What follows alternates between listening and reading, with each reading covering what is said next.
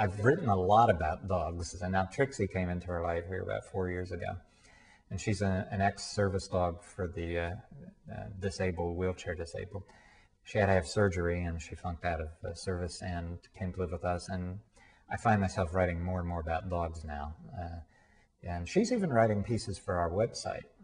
You know, she's going to write a piece about her opinion of the face, too. It's going to go up a month before the book comes out, and I'm kind of sweating bullets about that because I don't know what she'll say.